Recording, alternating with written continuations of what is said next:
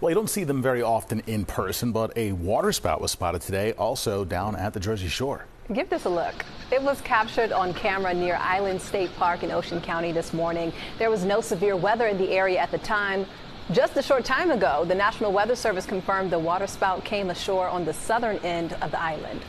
Again, that looks really creepy if you see that in person. Sometimes it can be dangerous as well if a boat is coming near that.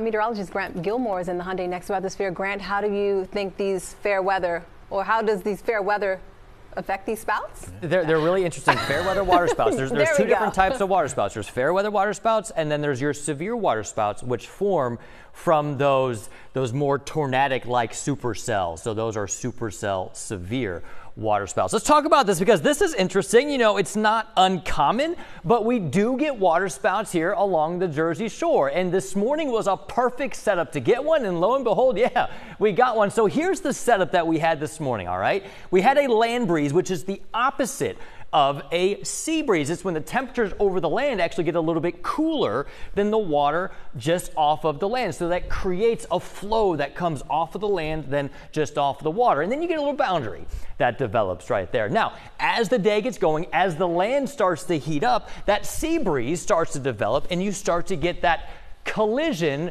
or that convergence between the old boundary of the land breeze and then the new sea breeze that is beginning to develop. And this is where things get really interesting.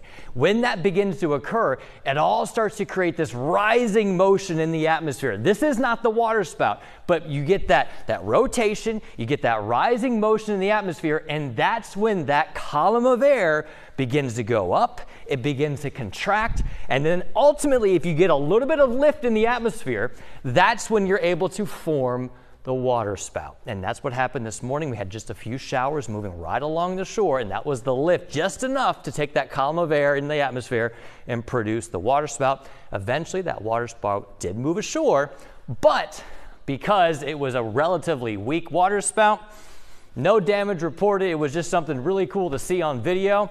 And fortunately, we were able to see it and talk about it here on CBS Philadelphia. So that's your waterspout turned land spout.